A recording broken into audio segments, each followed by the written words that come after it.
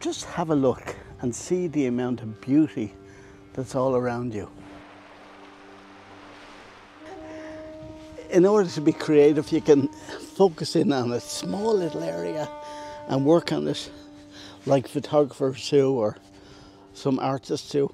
I can pan out and look at a big landscape. Whatever kind of excites you, that's what it's all about. You must be enthusiastic about life.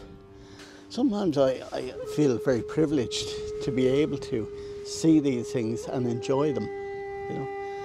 And it brings a deep serenity within you. And it's important to look for that. Because we live in an age of, let's face it, a lot of anxiety, fear. And fear is almost like, you know, it's like a darkness that invades people's mind and heart. And the trouble is, it disempowers you. But there's also another beautiful side to life. And you can discover that through the creative act.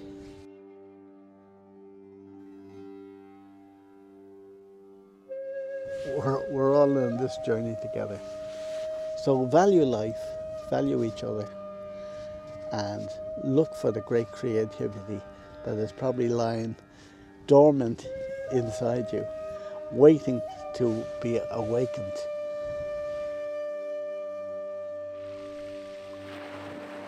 John Keats once said, "Truth is beauty, beauty is truth." This is all you need to know. And, you know, things like that finally sink into your head.